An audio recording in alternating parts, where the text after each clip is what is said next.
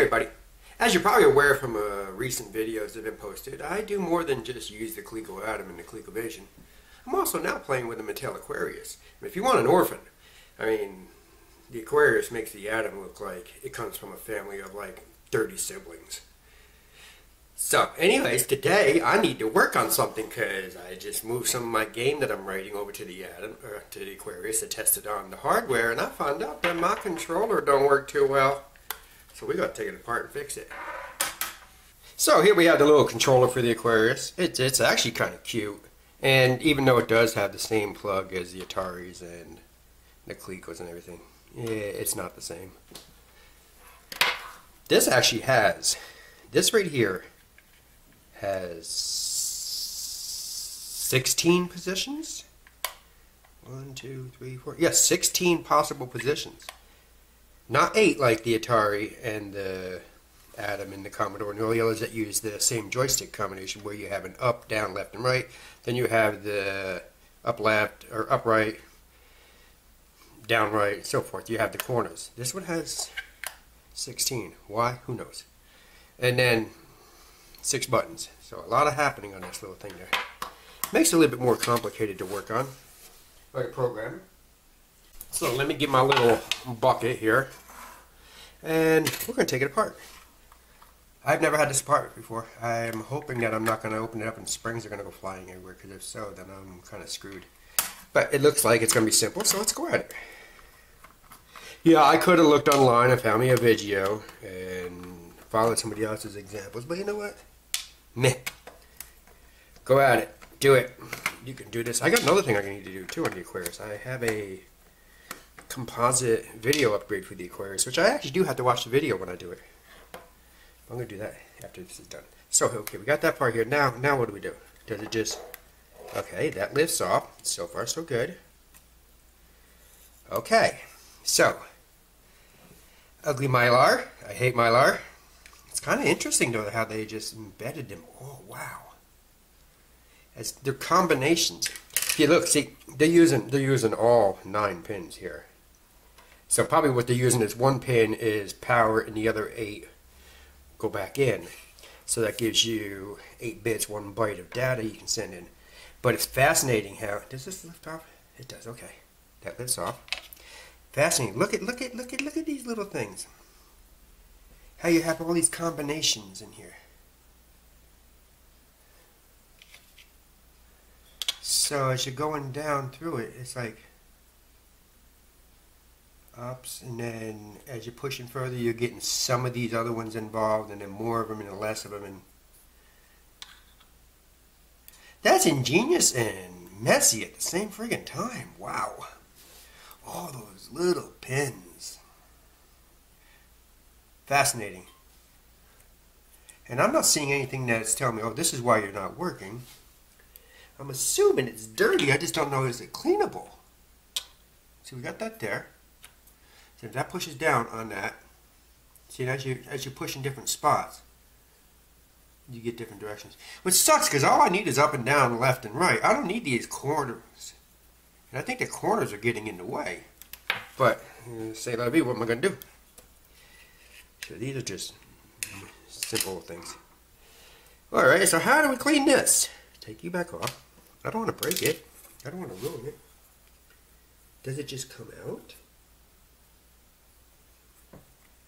We're both learning at the same time. Let's see what we got here. Okay, so that's one layer right there. Okay.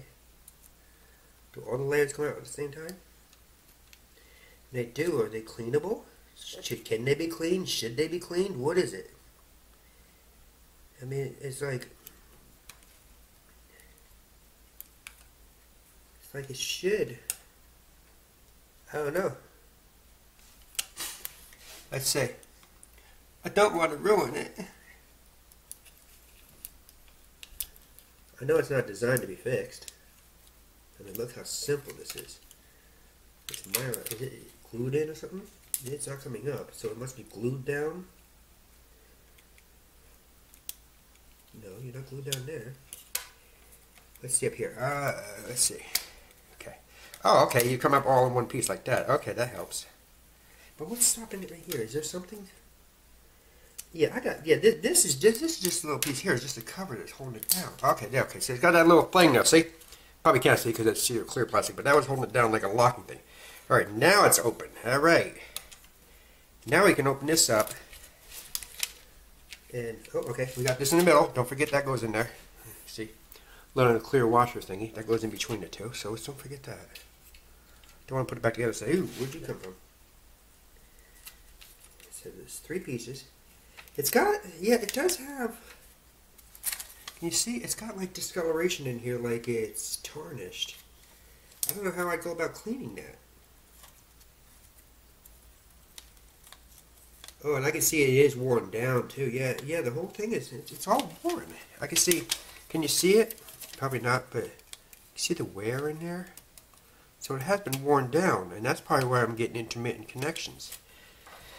I don't know if it's fixable. Well, what we'll do is I'm going to just clean it off with a Q-tip and see what happens. I'm going to take a Q-tip,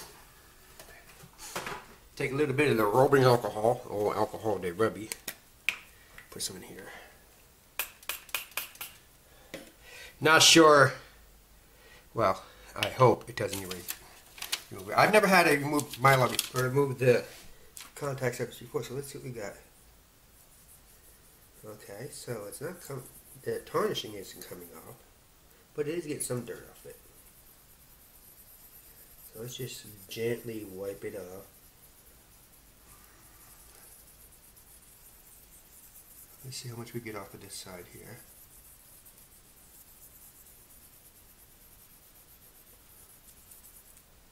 Well, there is some there. I think it might be pulling some of the contacts off too, but who knows? And then we're going to go to this side. The buttons seem to work. But I'll clean them too.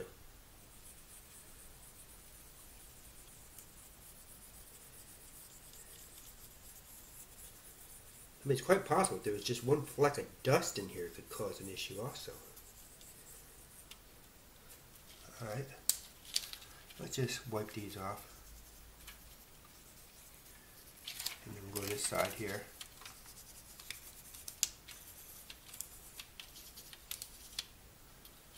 Alright. Okie dokie, now we got that. Let's see what we got here. Now to put it back together, it goes like this. I'm going to assemble it in here. So you there. Okay. First layer in. Get it in the little pegs that are up here that holds it in place. The first layer is in, then the separating layer is in, then this little circular thingy goes there, okay, then this last layer goes on top, slip them down on the pegs again, like so. It's like it's missing that peg, that's strange. And then we have this little locking thingy. It just goes above it, like so, to hold it all in place. Ingenious and chintzy at the same time, but it's kind of cool.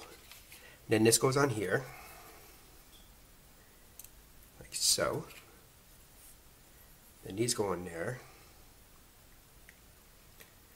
It's got little clips on that side to lock it. See, little clips there? You gotta get them in there.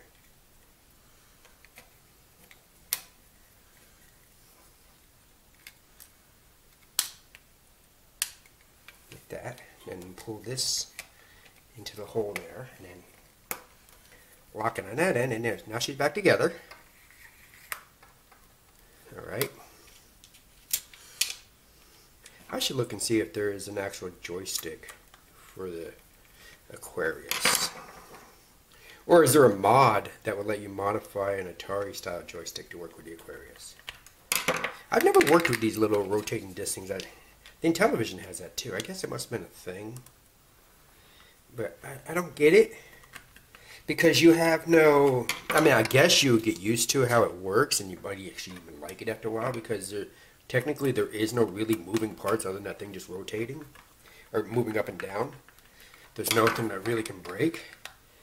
but you have no indication of left, right, up, and down. It's like, that area.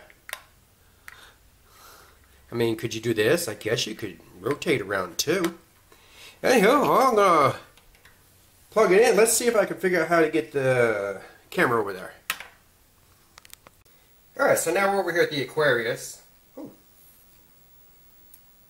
That Coleco Adam data pack, or data drive encoder that I glued. I didn't put up. I had to pick that up.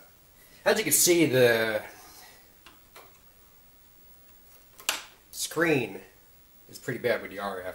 That's why I'm putting in the composite in to make it look like the rest of it. But we're all hooked up here, and I've got a copy of Turbo 2022 in here that I'm working with. And I just want to test and see if the hand controller works now. So I press H for hand controller. See, when I go to black, the screen is really bad on there. That's why I got to change it. So let's try it. Fire works, obviously. Down works. Hey, up seems to work better now. Okay. Alright, so let's just see. Oh yeah, now you're working, so you was just dirty. Yay! As you can see, I got massive overscan. You can't see the top of the screen and the side. And there is no real control unless it's... Yeah, that sucks. There is no control on the monitor unless it's deep inside and or on the TV. And I don't like taking TVs apart. I'm afraid of getting electrocuted. But that worked! So the next thing we're going to do is, I'm going to take this apart and I'm going to do the composite video on it and see how that works. But it's nice to see that that was easy to fix. Take it back to reset. Hand controller. 1, 1, 1. And nuke them.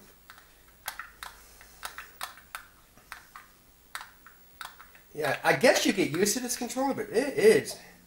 Maybe it's easier if I don't take my finger up off of it. Maybe that's what it is. By lifting my finger up off of it, I'm getting a little out of sync. Alrighty, so there we go.